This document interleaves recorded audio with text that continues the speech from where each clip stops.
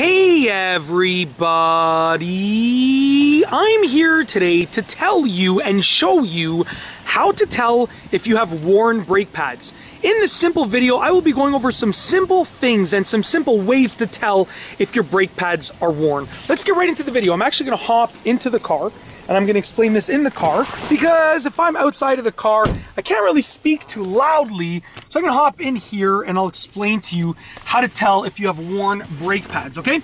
So there are essentially 4 things that you can do to figure out whether or not your brake pads are worn.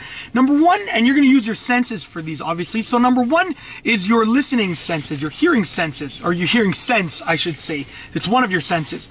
So you're going to listen for a squeaking, or a squealing, or even a screeching sound. It's going to sound like a squeal or a screech whenever you're pushing the brake pads. Whenever you're pushing the brake pedal, which controls the brake pads, okay? Now, basically, on your brake pads, there's going to be a wear indicator.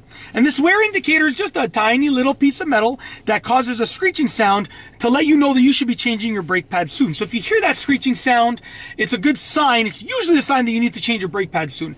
It could also be something caught in between the pad and the rotor, but you're going to use these other indicators as well to know if you have worn brake pads. Number 2 is using your sense of vision. So you want to do a visual inspection, okay? You want to look at the brake pad, and in most cases, you will be able to see the brake pad through the rim, like just on the car. If not, you're going to have to remove the wheel from the car. So jack the car up safely, use jack stands, do everything you need to make sure you're raising the car up safely, and then you can remove the wheel and take a look at the brake pad, okay? You want to do visual inspection, and if there is less than 1/4 of an inch of brake pad left, then you need to be replacing them in the very, very near future. That's sort of the lowest amount that you're going to want left before you replace them. Anything less than that, you're running the risk of metal on metal, which is very, very bad for your whole braking system. Number 3 is you want to feel in your foot for brake fade in the brake pedal. So basically, when you're braking, when you first get new brakes, you're like, whoa, you push the brakes, you're flying forward because they're so grippy, they're so strong, they're just biting, okay? But as they wear out, you get what's called brake fade. Okay, when you push the brake pedal, it sends fluid to cause the brake pads to push up against the rotors. Now, when there's less brake pad left, you're gonna have to push the pedal more to get that same braking effect.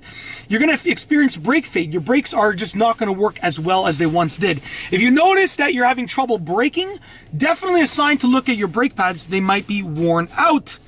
Last but not least is number 4, and hopefully you don't see this one because this is really bad if you see it.